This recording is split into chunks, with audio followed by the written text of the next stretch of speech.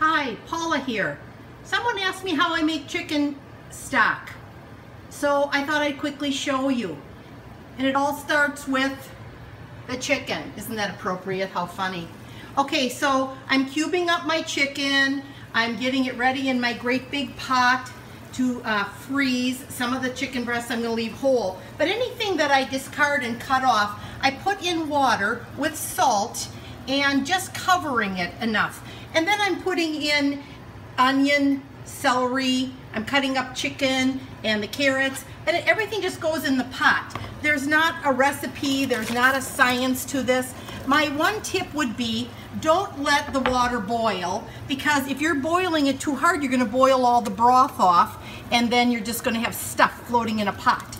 So after that goes for a few hours on low, I'll put it in my strainer, and all of the vegetables and the chicken I will throw out, but I'll have a wonderful stock. And then of course I've got some good salt and pepper in